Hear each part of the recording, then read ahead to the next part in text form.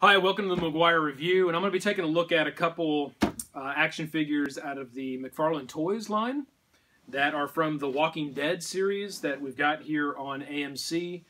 Awesome TV series. I mean, there's tons of people that watch The Walking Dead. It's one of the most successful TV series, definitely that AMC has. And what I want to do here is take a look at the Rick Grimes from the 10-inch series and the Daryl Dixon from the 6-inch series. This is actually the deluxe model, so I'll open both of those here in a second. And I did get both of these from BigBadToyStore.com.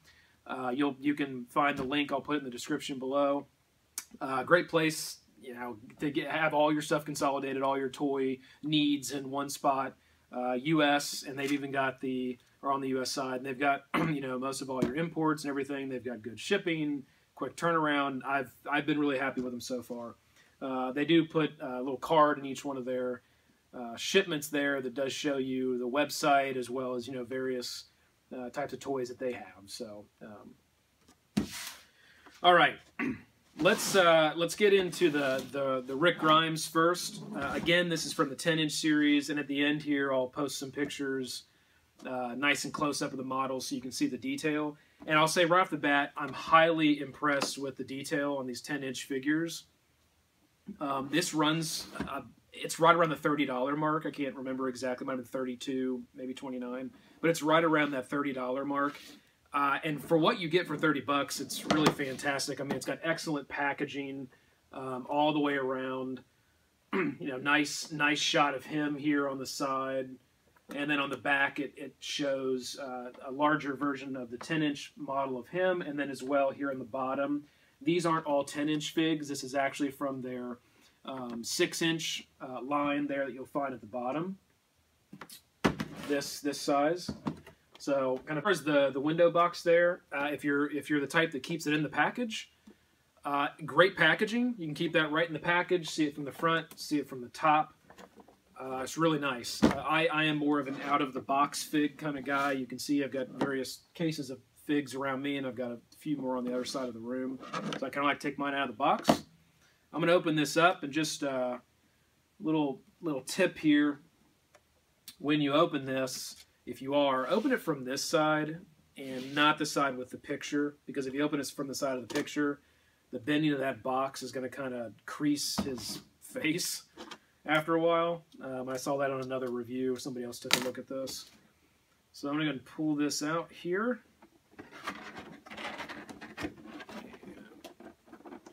Comes right out of the box. I'm going to set this down to the side, or I'll put it over here. And it looks like we've got a couple pieces of tape on the side.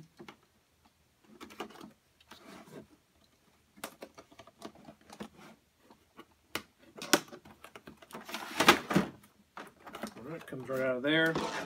Got a nice railroad track background there in the back of that box. Snap these off.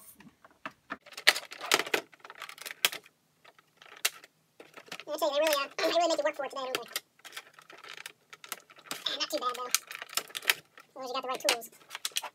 Okay, so the first item, I'm going to carefully cut that out. First item I got here is the knife. And it's just a small knife. It's got one kind of, you know, the little rivet they put in it on one side, and that's it. Just your standard looking knife. I'll tell you, the model really looks good. And there's a couple different poses that you can put him in, very similar to your Kotobukiya type statues. And right out of the box, this one's nice. I mean, just having him kind of in that kind of flexed pose, holding the rifle. You can put his hands set up to grip that knife. He's also got another knife on his back belt here, which looks really good. A couple pouches, a handcuff pouch, ammo pouches, his holster. I mean, everything just looks really, really nice. The detail of this is great. And you can see the scale there. it's a good size. I mean, it's it's 10-inch, and it looks really good. I mean, I'm really impressed with the amount of detail they've got in the shirt. The sculpt is perfect, and with these 10-inch models, they actually digitally scan the actors, so the sculpt is dead on. The only thing that I'll say, looking it over here really well, and I noticed this when it was in the package, the only thing that I see that would be off on this fig would be right on his, and you're not going to be able to see this, I'll show you a close-up later, but right on the tip of his nose, it's like scuffed, and it took the paint right off. And normally I'd probably send this back and look for a replacement, but since everything else is so dead on, I'm probably not going to do that. There's a couple splotches here with some of the silver on the buttons, but I've got some. I also paint miniatures, so I've got some pretty good painting skills. I can clean that up, no problem. Just need to match the flesh tone, and you'll never see it. So, not really worried about that. Now, some of the other, and I'm going to set him down because I'm afraid I'll bump the table and he's going to fall right over.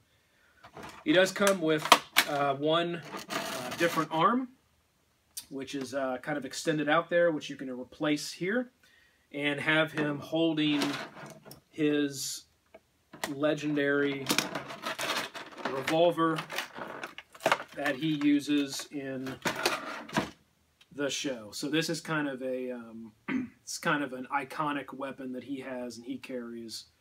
It's your classic long barrel revolver, and even the gunmetal that they have here, the washing. I mean, it just looks great. I'm just so impressed with the quality that Mcfarlane Toys has got on this 10-inch series. So they do make Daryl Dixon as well as a Michonne in this that I'm aware of.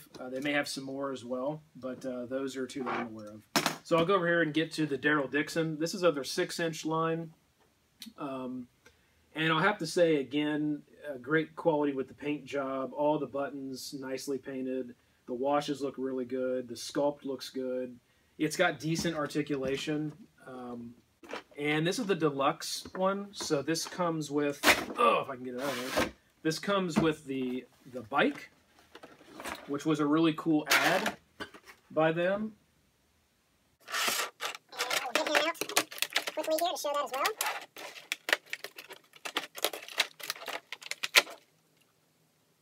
All right. So here's, and I'll just go ahead and take it out.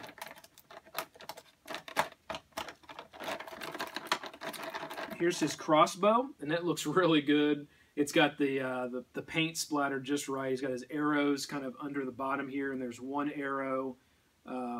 There's one arrow cocked in the bow, ready to go.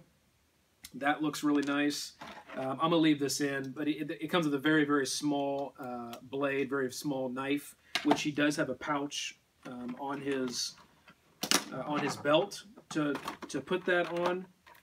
And then here's the bike.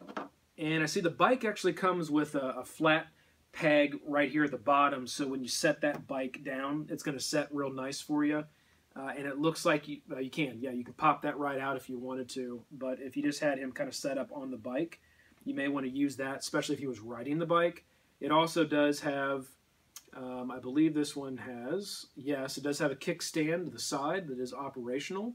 So if you wanted to take that out and have him maybe pose next to the bike, you could do that and just sit the bike up by use of that kickstand. So you got a couple different options there when it comes to display.